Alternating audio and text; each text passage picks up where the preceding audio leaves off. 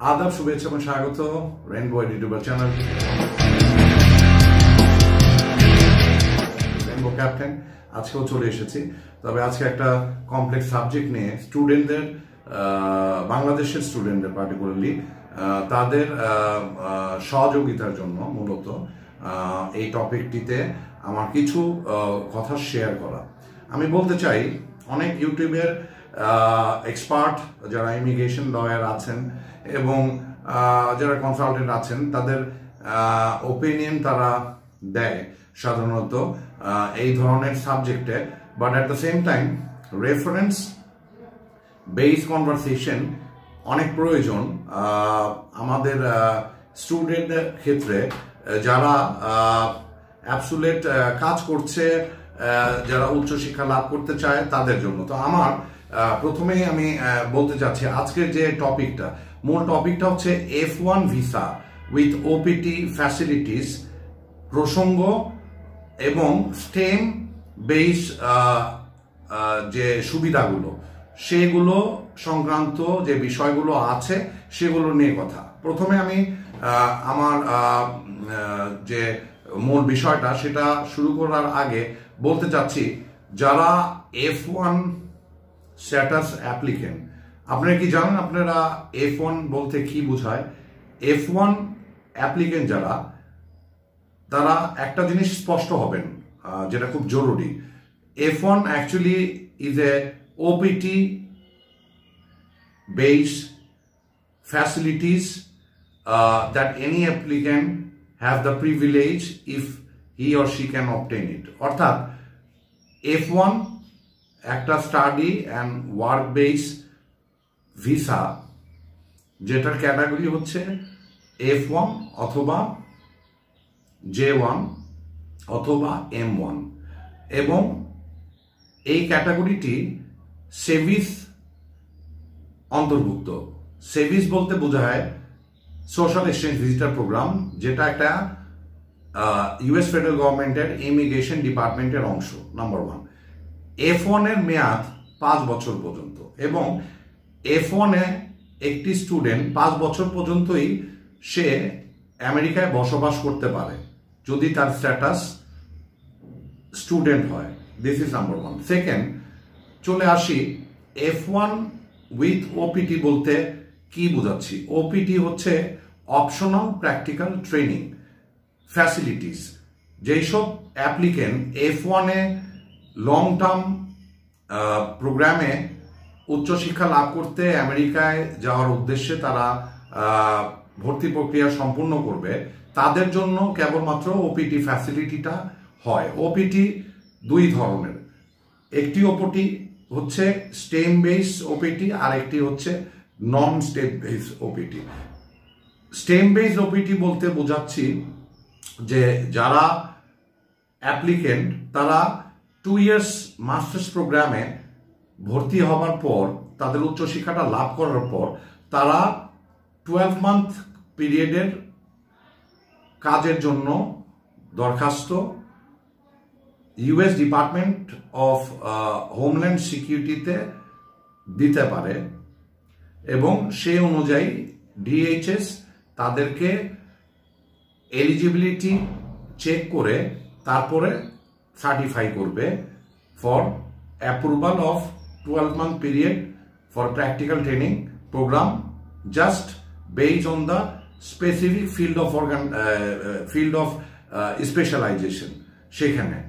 এবং যদি সেই ক্ষেত্রে ওপিটি স্টেম বেস হয় তাহলে রিনিউয়েবল 24 মান্থ পিরিয়ড সেই ক্ষেত্রে কার্যকারিতাটা কাজ করবে এবং এই সম্পূর্ণ বিষয়টা DHS US department of homeland security regulatory body তারা এই এলিজিবিলিটিটা সার্টিফাই করে। This is number one. এবং একটা জিনিস আপনাদের জানা খুব প্রয়োজন যে ইউএসএ তে টোটাল ইউনিভার্সিটি আছে 5100 এবং 5100 ভিতরে 35টি university stem base programme directly offer করছে, যার টিউশন ফিস ফর মাস্টার্স অ্যাপ্লিকেন্টের জন্য $75,000 থেকে $1.5 লাখ পর্যন্ত হয়। পাশাপাশি তার মানে কি 5100 ইউনিভার্সিটিতে এই 35টি ইউনিভার্সিটির বাইরে স্টেম বেস প্রোগ্রাম কি অন্য ইউনিভার্সিটি করছে না? ডেফিনেটলি করছে। যারা করছে তারা university stem base subject, stem actually what is stem, স্টেমটা আমি এখন এক্সপ্লেন করতে যাচ্ছিলাম যে হোয়াট ইজ স্টেম। পরের আগের প্রসঙ্গটা আমি পরে আসছি। প্রথম আমি স্টেম বেস প্রোগ্রামের তথ্যটা আপনাদের কাছে সঠিকভাবে রিপ্রেজেন্ট করি। স্টেম অর্থাৎ হচ্ছে সায়েন্স, টেকনোলজি, ইঞ্জিনিয়ারিং, ম্যাথমেটিক্স, অর্থাৎ যে কোনো উচ্চশিক্ষা লাভ করার জন্য যেসব অ্যাপ্লিকেন্ট যারা পোস্ট গ্রাজুয়েশনের জন্য অ্যাপ্লাই করে তাদের সাবজেক্ট যদি সায়েন্স হয়, those are actually stem base. But there R some commerce subject in the MBA, তারাও বললাম স্টেম ডেজিগনেটেড এলিজেবল সাবজেক্ট নিতে পারে। এবং সেই সব ওই যে 5100 ইউনিভার্সিটি বললাম, সেখানে স্টেম বেস সাবজেক্টগুলো যাচাই করার জন্য DHS, department of homeland security of United states, তাদের একটি কোড হয় যেটাকে বলে কোড অফ ইনস্ট্রাকশনাল প্রোগ্রাম। সেখানে লিস্ট আছে, সেই লিস্টের লিস্ট নাম্বার 52-তে বিজনেস এবং ম্যানেজমেন্ট, অর্থাৎ এই দুইটি সাবজেক্টে ডিগ্রি প্রোগ্রামে যে কোনো অ্যাপ্লিকেন্ট যদি অ্যাডমিশন হয় তাহলে DHS তারা সেই উক্ত প্রোগ্রাম দুটির কারণে তারা স্টেম এলিজিবিলিটিটা তারা অ্যাপ্রুভ করে দেয়। তো this are not my word of সে, এগুলো কথাগুলো আমার বলার উদ্দেশ্য একটাই, যে আপনারা যারা হায়ার স্টাডি পার্সিউট করতে বিদেশে যান, আপনাদের অনেকের অনেক প্রশ্ন থাকে যে আমি যে প্রোগ্রামে যাচ্ছি সেটা কি স্টেম বেস কিনা, নন স্টেম বেস কিনা, সেখানে আমি F1 ক্যাটাগরিতে যে থাকবো, আমার ফিউচার কি হবে, আমি H1B ক্যাটাগরিতে কনভার্সন কিভাবে করব, তারপর আমি গ্রিন কার্ড কিভাবে পাবো। তো সেই সব actually this R all immigration procedure. But আজকের এই ভিডিওতে আমার মূল বলার যে উদ্দেশ্য, যেসব ছাত্রছাত্রী বৃন্দ যারা বাংলাদেশ থেকে প্রতি বছর 14,000 থেকে 16,000 আমেরিকায় আপনারা বহিঃগমন করছেন উচ্চশিক্ষা লাভ করার জন্য, আপনাদের উদ্দেশ্যে বলার যে আপনারা কোনো কনফিউশিয়াস মাইন্ড সেট আপে বললাম থাকবেন না। The world is under your grab. How? Because of the information super highway.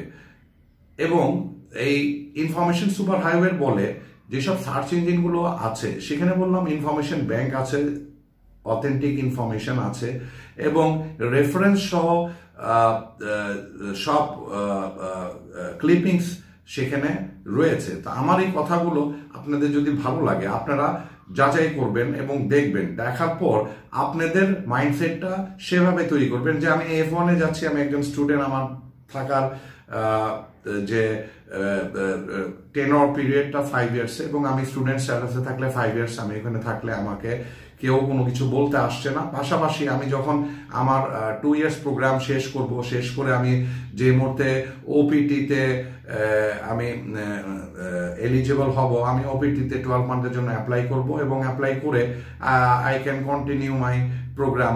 যে মুহূর্তে আমি OPT-তে অ্যাপ্লাই করব তখনই বললাম আপনার ভিসা ক্যাটাগরিও চেঞ্জ হয়ে যাচ্ছে, আপনি তখন F1 ভিসায় থাকছেন না, আপনি তখন অ্যাকচুয়ালি কনভার্সন হচ্ছেন হাই স্কিল মাইগ্রেশন প্রোগ্রামে ভিসা H1B-তে। যে মুহূর্তে আপনি H1B ভিসায় আপনি কনভার্ট হচ্ছেন, আপনার ভিসার মেয়াদ হয়ে যাচ্ছে মিনিমাম 3 ইয়ার্স, 6 ইয়ার্স রিনিউয়েবল এক্সটেনশনে।